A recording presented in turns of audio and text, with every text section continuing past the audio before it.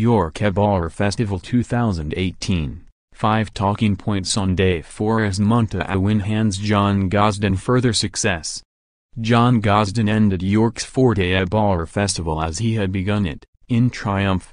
Roaring Lion started the ball rolling with victory in the Juddmonte International on Wednesday, before capturing the Weatherbys Hamilton Stayers Million bonus with Lonsdale Cup hero Stradivarius on Friday. And Saturday continued the trend as Clarehaven runner Muntahaa led home stablemate weekender in Europe's richest handicap. They are two fabulous horses and we trained them specifically for this race, and I told the jocks beforehand I had never had them better, said Gosden, who now holds a lead of £1.5 million over Aidan O'Brien in the race for the 2018 Trainers title. We've had a great week. We didn't bring many here, you don't come here half-hearted. Stradivarius was a bit quiet this morning. He had a pick of grass and said to me, "Can I have a rest for a bit?" But Roaring Lion cantered this morning and was absolutely full of himself. Expert Eye and Dettori justified Evan's favoritism in the Group 3 City of York Stakes, and will now head to France for the Group 1 Prix du Milan or Prix de la Forte at Longchamp.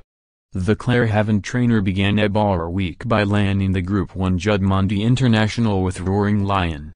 On Friday, he saddled Stradivarius to victory in the Group 2 Lonsdale Cup, a success that netted his owner Bjorn Nielsen a £1 million bonus. And yesterday Gosden broke new ground when capturing the Sky Bet Ebor with Muntahaa, who, for good measure, led home stable companion weekender. The former champion jockey's Ebor fixture revolved around one horse, Nunthorpe favourite Battaash.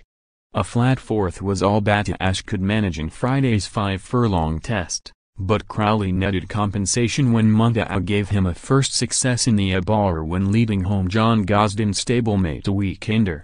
"Some days it goes your way, some days it doesn't," smiled Crowley. "It was a nice pick-me-up after yesterday.